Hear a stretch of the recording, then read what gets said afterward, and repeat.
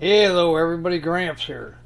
Well, I'm on vacation. I found my ass out in LA and I decided to go see the Hollywood sign. Yep, I want to see the Hollywood sign. So I'm in the foothills of the foothills of the mountain here, and I'm right below the sign. But I see somebody corrected it. These people in Hollywood got to realize they're nobody. All they do is pretend to be somebody else. They're there to entertain me. I don't need them to tell me how to live, how to spend my money, who to vote on.